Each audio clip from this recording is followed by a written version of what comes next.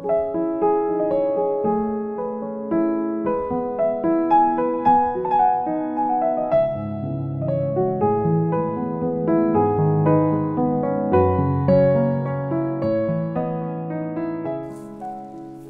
everybody, welcome back. How's it going? It is wonderful to see you all again. Welcome back to the channel, and we are of course still in stunning Scotland, Botany, Scotland. And I wanted to talk a little bit this week, throughout this video, about these sorts of, I don't know what you'd call them, lengthy photography trips. You know, the ones where you might book a couple of days off work and you invest in it, you invest time and effort and money perhaps to get to a location just like this. And yeah, I just wanted to talk about it a little bit because it's something that always plays on my mind, and hopefully I can help one or two people out as well. Just turn this way, I don't know how bright that sun's going to be.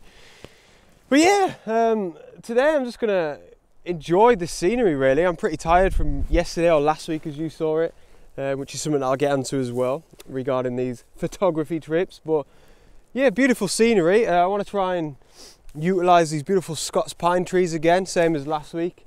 I think we've had quite a lot of snow overnight on the hills, on some of the Munros.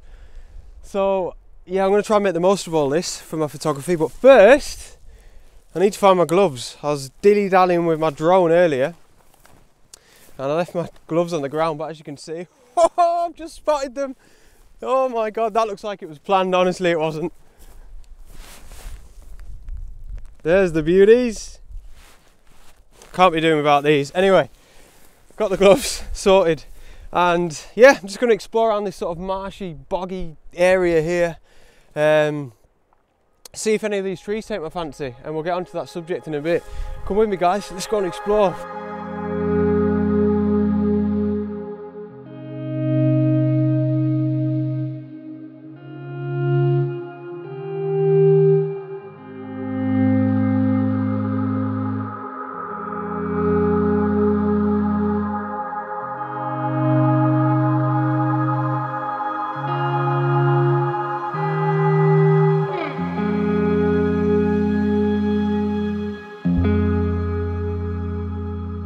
Oh wow, so what a stunning day, absolutely beautiful. Now I thought I'd stop here and do something a little bit different. I've been eyeing up this tree, this beautiful Scots pine tree, for about 15 or 20 minutes now, to try and use it as a composition.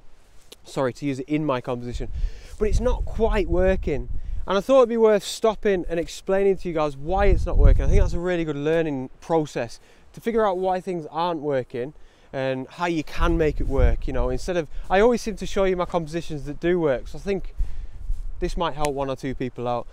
So this is obviously a beautiful tree. It's got a fantastic form and it's full of character. It's leaning to the left slightly. It's sort of left heavy, which means if I can get set up anywhere around here somewhere, I could have this beautiful tree leaning into those gorgeous mountains and that forest in the background. So in that sense, it's almost spot on. Now the only issue that I've got here is the tree is just too big. It's too big in comparison with the mountains in the background. The contrast doesn't quite work, the size contrast, and the balance isn't quite there. What I would do, if I could, is go higher up. If there was a bit of a sort of hill or mound here, I could change the perspective of the tree, so I'm almost shooting down on it, which would make the tree look smaller, but the mountains in the background, because they're so far away in the forest, would stay the same. And thus that would create the perfect left and right balance between the two subjects, so the mountains and the tree here in the foreground. But unfortunately I can't do that. So if I was to take the photograph, it'd still be all right, but this tree would just be huge in the foreground on the right hand side, and the mountains in the background would be way too small. So that's why it's not working in this particular situation. So all I've got to try and do, it sounds really simple when I say it like that, but I'm exploring this area to find the right tree effectively. And there's loads of beautiful Scots pines dotted about this sort of marshy landscape. So, like I say, it's just a case of trying to find the right tree. So I'm going to venture on down there a little bit. I need to find a tree that's a little bit smaller, somewhere where I can get the perspective right, basically. But yeah, I hope that helps one or two of you out. And let's continue with this adventure. Come with me.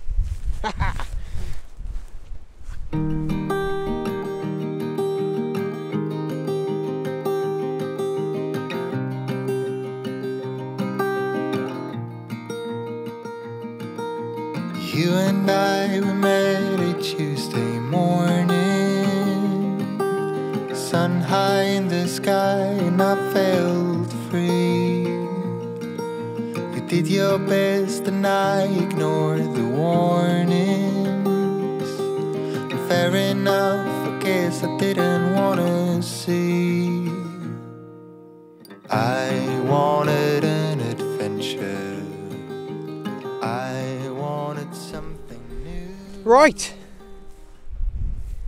so I think I've found my tree, and I will say at this stage, you know, I'm not 100% content with this image and even this composition. You know, it's middle of the day, we've got quite harsh light, conditions aren't anywhere as near as good as what we had last week in last week's video, but it's still going to be a nice photograph, and it's a nice little bit of compositional training for myself, and hopefully one or two of you guys out there learn something from this. But yeah, I think I found everything that I wanted really in this sort of tree and this sort of composition in general.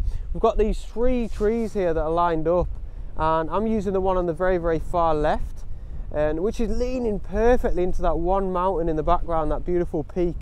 It's a really nice contrast, and I've got the height pretty much spot on. It's took me a little bit of time in this sort of area, trying to tweak the composition and change the perspective, but I think I've just about got it. And what I love here is directly behind the tree is another peak, which sort of comes down from that main peak that I'm using on the left hand side, which is just full of snow. It's incredible. And I've had to adjust my composition of my tripod slightly so that the branches don't come down beneath that snowy peak. So through that tree, I'm capturing that gorgeous snowy mountain there in the background as well, which is ideal. So it is a nice simple composition. I will say again, you know, it's not incredible. It's not going to be amazing. The light's very harsh, but this would be a nice place to come back to if I'm ever back in this area. I'm here, you know, at a sunrise or a sunset during the golden hour, and we're going to get some lovely light. But yeah, settings were f11 1/60th of a second and ISO 100. Nice and simple. I'm not trying to achieve any effects or anything in this photograph. No long exposures or anything like that. It's pretty much just a snapshot. I've got my 18 to 55mm lens on, and I'm zoomed in at 55mm, just to not compress the image, but try and eradicate anything on the left or right hand side or the top and bottom. I'm only capturing exactly what I need really, and that's pretty much the tree, the forest, and that beautiful mountain in the background. Nice and simple. So I'm going to grab that shot now, and I hope you guys like it.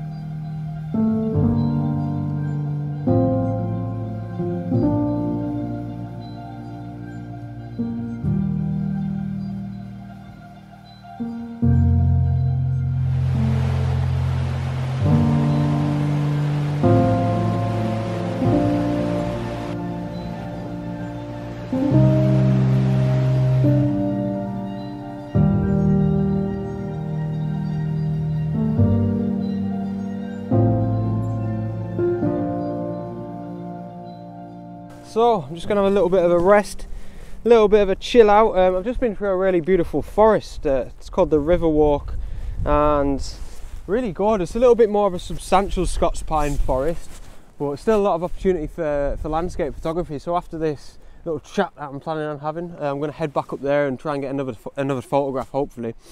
But yeah, I wanted to sort of chat a little bit about what I referenced at the start of the video, and it's about the subject of these dedicated photography trips, let's call them, you know, where you invest time and effort and money in them, and you might book a few days off work and you get really excited about them.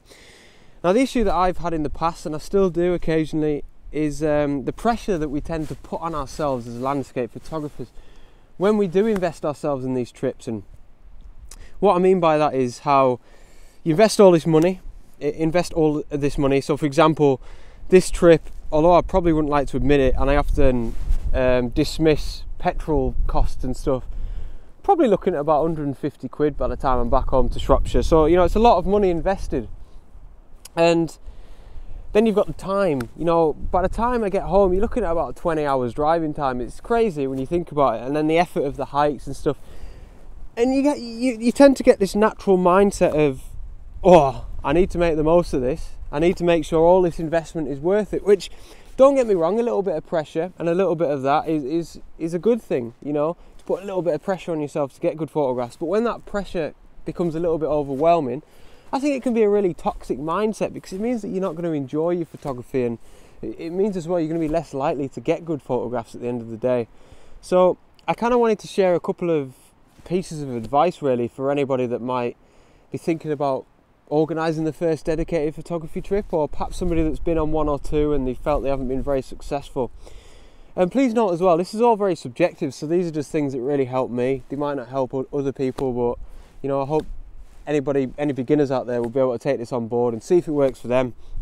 The first thing really is planning. I think planning is really important. However, on the other end of that, I think over planning can also be a little bit toxic, but again, it's what works for you. Now, obviously, really briefly, I'll explain the way I plan things. I like to do what I call a loose plan. So for 2 days, which has been this trip up to Scotland, I'll pinpoint maybe 3 or 4 locations and I'll make sure that I go to them, which is really good because it gives me a focal point. My first couple of photography trips, I didn't do much planning, so I got to these beautiful locations like we've had here, Glen Affric, and then yesterday, or last week's video was in Wester Ross. And I've just found myself really overwhelmed by the occasion and by the location and by the landscape, which is a really nice feeling, but at the same time I don't think it's very efficient and very productive for your landscape photography side of things. And so I think it's good to have a bit of a loose plan where you can focus on one specific location, but you've still got the freedom to move about and maybe change your plans a little bit, but you haven't planned meticulously so that you've only, you know, you planned right down to perhaps your composition or your subject, which is something that I do as well. I'm not saying it's going to work for everybody, but yeah, I think the loose planning is something that's really helped me. It's really benefited me with these photography trips, and it's enjoyable as well to do a little bit of a plan. Find maybe a small area that you might like to go with your camera and wander around. So that would be my first bit of advice, just a bit of loose planning.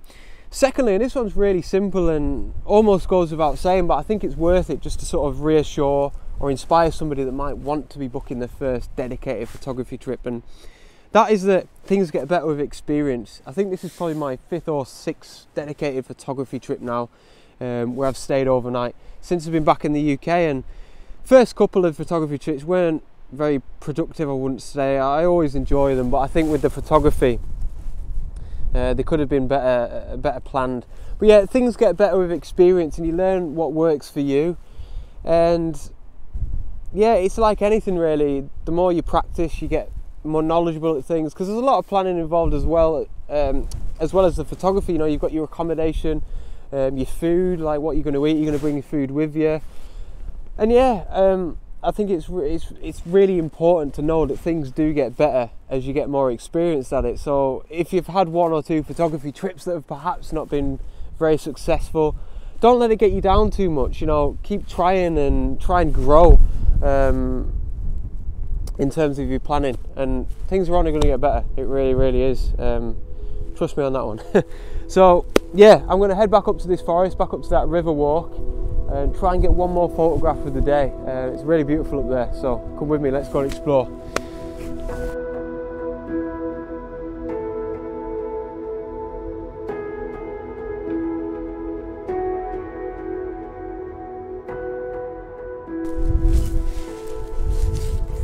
Alright, so I'm going to grab another shot here, guys, and obviously we're in the same location. We've got these beautiful trees as subject, so it's going to be quite similar to my first shot in many ways, but I really don't mind. I am just shooting this handheld because middle of the day, pretty harsh light. What was my shutter speed then? 1/160th of a second, really quick shutter speed, and I'm using vibration reduction on this lens, so there's just no need for me to use my tripod here at all. Quite similar to my first shot. I'm trying to balance out 1 or actually 2 in this case of these Scots pine trees with a mountain in the background. We've got a different peak this time. I actually prefer this one in comparison to the other one. It's just absolutely gorgeous, a little bit more rugged and a little bit more snow in it as well, which is always good. But yeah, just shooting handheld, and I've actually been shooting this one in I'm just going to take my lens cap off. It's really important to Yeah, I've actually been shooting this in a portrait dimension, just so I can get the height of these trees in. And you can probably see here that these trees are incredible. The trunks are really, really straight, and then as it gets up to the branches there, it just leans in a leftward direction, which is great because it leans leftward and follows the curve of the mountain from right to left, which is just beautiful. So I'll just double check them settings. It's actually 1/200th of a second, so even a little bit of a quicker shutter speed there. And I'm just manually focusing on the tree that's closest to me.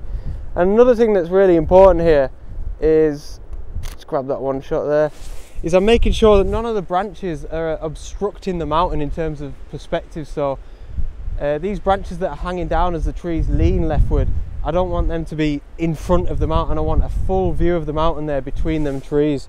I'm just gonna grab one more shot. So yeah, quite like the first image, you know, the conditions aren't perfect, not ideal, quite harsh, but a couple of nice photographs here and a really nice area that I'd love to come back to and spend more time when I'm not like too tired, or you know, I can dedicate a bit more time here. I'll pop one of them images up now, whichever one I prefer, and then I'm going to start heading back to my car. Hope you like this shot, guys.